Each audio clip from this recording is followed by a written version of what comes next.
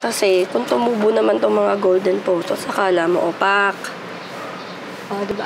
Akala mo mga damo lang sila kung ugatan.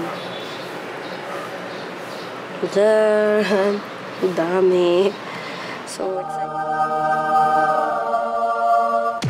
Hello everyone! So welcome back for another video, and today I'll be teaching you fastest way on rooting mytos and philodendron cuttings. This method, hindi ko lang to ginagamit pang pang cuttings ng mga trailing plants. Ginagamit ko to sa lahat ng indoor plants ko, and it's been working for me so far. Also, today, kung napapansin nyo, fastest way. So, kung katulad ko kayo na medyo mainipin sa rooting ng mga cuttings, ito yung gawin yung method. Kasi ako, I've tried yung water method or yung water na merong rooting hormone. Pero for me, medyo matagal siya . Minsan, 1 month na wala pa, or 1 month, sobrang liit ng mga root growth. So, for this method, it takes about 1 to 2 weeks. Tapos, maganda na yung roots na tumutubo sa cuttings ko. Okay, so let's do it. So, by the way, itong mga to, kaya nandito to prove a point na super effective nung ginagawa ko. This on the left side are actually lahat to golden postals because I have a project that I'm working on right now, and this mga cuttings lang to ng silver satin. Actually halo-halo, may Cebu blue, may silver lady, so ayan o, Cebu blue. So iba-iba yan. Kung nakikita nyo, maliban sa roots, tumutubo na rin. Well, fortunately for me, may mga tumutubong new leaves, diba? Ang saya-saya. So, ayun. And this one is the material that we will be using. Ito, kung makita nyo, hindi na clean yung sphagnum ko, to be honest. These are used sphagnum moss. I used it sa mga carnivorous plants ko na nire-repot ko. So, ginagawa ko, instead na tinatapon ko sila, nire-reuse ko sila for propagation. So, going back here, to just show you, we're gonna pull out some cuttings. Ayan, hindi ko na kailangan buksan. Ayan, lumabas na yung roots dito. So, 1 to 2 weeks, may ganyan ka na. Actually, kung makita nyo, inopen ko na siya.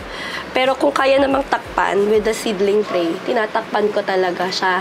Kasi it also increase humidity. So, itong method na to pala, natutuhan ko to dun sa isang ka-trade ko ng silver ant. Tapos nakipag-trade ako ng carnivorous plants. Tapos, cuttings lang talaga yung trade. So, nung pinadala niya sa akin, nagulat ako, naka-microwavable, which is, pwede nyo ding gamitin kung wala kayong seedling tray. Naka-microwavable, may sphagnum moss. Tapos, sobrang bilis mag-root nung binigay niya sa akin. So, ayan. 1 to 2 weeks. Sobrang haba. O, diba? So, pwede na yan. Itong Cebu blue, meron pang mga new leaf. Pero, ayan o. Tada! Pwede ko na yung i-repot. Gusto ko muna ilalagay. Hindi naman to potting session. Ito ay, ayan. Another Cebu blue. May roots na din. Another Cebu blue.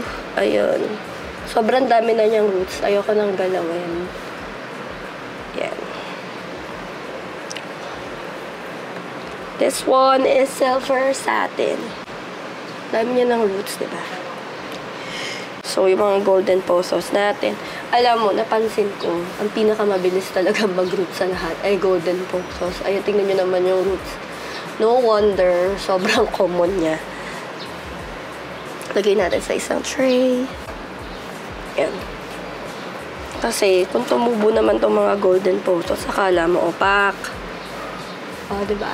Akala mo, mga damo lang sila kung ugatan. Diyan. Dami. So, excited na ako sa project ko kasi, yan. Tignan nyo yan. Tada!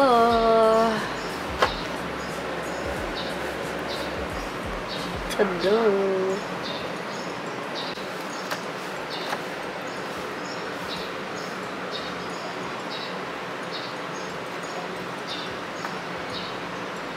Grabe yun. Tubo na lang siya kusa.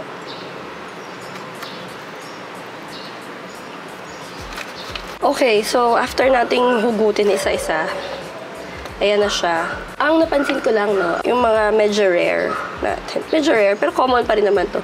Yan yung mga Cebu Blue, Silver, Satin. Medyo maliliit lang yung roots niya, mabagal yung roots. I mean, maliliit in a way na malaki yan, syempre. Ayan. Pero pag kinompare nyo siya, dito sa ating mga, tabi ko na ha, dito sa ating mga golden pozos na roots. Tignan nyo naman. So, yan. Tinanggal ko na para magkaroon tayo ng space. This one, sa isa pa natin. So, okay. Super easy lang nito and super fast lang. What you'll be needing is your seedling tray. Wait, hanapin ko yung takip. Okay, ulit. So, ito talaga, pag bumili kayo sa Shopee ko lang ito in order. Yan yung buong ano niya. So, seedling tray yung tawag dito. Thank you, Shopee. May takip. Tapos, may ganito. Yung mismong, ano niya, yung tray kung saan nilalagay. Tapos, dito yung nilagay water. So, okay. So, material, seedling tray, and used sphagnum moss. These are used sphagnum moss from my carnivorous plants. Yung mga nire-repot yung carnivorous plants. Instead of throwing away yung mga sphagnum moss sa pot ko, tinatago ko siya, and then I use it for propagation ng mga indoor plants ko. The method, by the way, I use this for all my indoor plants, hindi lang yung mga trailing plants. Basta lahat ng mga monstera, ganun. And it's been working for me so far successfully, and ang bilis-bilis mag-roots. So, ayun. Super easy. Pwede nyo din tong gawin sa microwavable na may takip. So, for a seedling tray, ganyan lang siya. Babalot nyo lang yung pinaka-node. Saan na ba yun? Ay, oopsie. Saan na yung node nito? Ayan o. Super liit pa nung node niya, diba? Pero dyan magsa-sprout yun, yung roots. So, babalutin nyo lang siyang ganyan. Kaya ako gumagamit ng seedling tray. Kasi, nung dati, gumagamit ako ng microwavable. Una, meron na kasi akong seedling tray talaga, no? So, hindi ko na kailangan gumamit pa ng microwavable. Pero in case wala kayo dyan sa house, pwede nyo ang gamitin. Pero ako, I prefer using seedling tray kasi nga, nung gumagamit ako ng seedling tray, nakahiga kasi, pati yung leaves. So, nakababad din siya dun sa water tsaka sa sphagnum moss. Tendency, yung mga existing leaves na minsan nabubulok. Although nagkaka-roots, pero nabubulok. So, parang ako, I'd prefer talaga yung huwag sanang mabulok, diba? Yung leaves natin. Kahit pan-target naman natin ay magka-roots, huwag naman mabulok yung leaves natin. So, ayan. Dun sa nodes mismo, balutan nyo lang siya ng sphagnum moss. Kaya kung may carnivorous plants na rin kayo, you don't need to buy another. Kasi medyo expensive talaga yung sphagnum moss eh. So, reuse nyo lang yan and it still works naman. Ako lang sa carnivorous plants, hindi ako masyado nagre-reuse kasi medyo mga arda sila. But for this one, sobrang low maintenance. Ay, pakita ko sa inyo how it works. Itong micans ko. How it works with microwavable. So, sa microwavable, wala akong takip. Pero ganito lang siya. Ginagawa ko. Lalagyan ko siya sideways. Lalagyan nyo ng water dyan.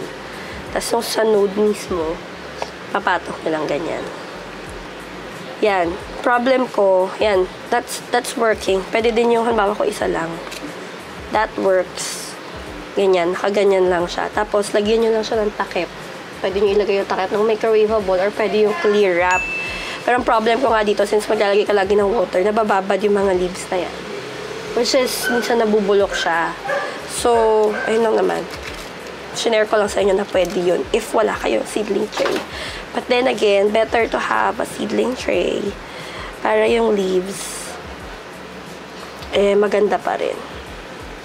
So, ganyan lang. Di naman siya malakas gumamit ng sphagnum. Ganyan lang. Tapos, ilubog nyo lang. Tapos, make sure na laging may water yung laging may water yung tray nyo. Tapos, sasara nyo lang siya. And then, wait for a week or two to root. So, super easy and super fast. Diba? Ganyan yung itsura niya dapat. So, yun lang. So, thank you guys for watching and I hope it will help you. I hope it works for you. Please try to experiment, try to check out what works for you and what doesn't work for you. But this 1 to 2 weeks, my roots na, it works for me. So, thank you for watching my video. And I'll see you again on my next vlog. Please do not forget to like and subscribe on my Instagram and Facebook page as well for quick tips. And please don't forget to subscribe on my YouTube channel, my mini YouTube channel. Thank you, and I'll see you again on my next video. Bye!